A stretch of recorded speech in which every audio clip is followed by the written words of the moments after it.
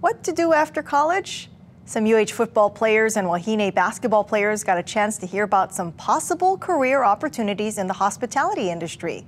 KITV4 photojournalist Paul Ominkar takes us to today's event, which was emceed by KITV4's Diane. The way the job is to time it so that the next course, you can see entree, which takes about 10 minutes to cook. We have launched our Ready Get Set program. It's been about 18 months now.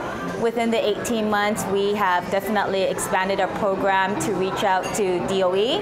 We're giving back to the keikis of Hawaii, preparing them for a job opportunity here in Hawaii. We want to make sure that the students clearly understand that there are definitely a lot of work opportunities within the state that could sustain them, where they do not feel like they have to relocate to another state because of inflation, because of the cost it is to live in paradise.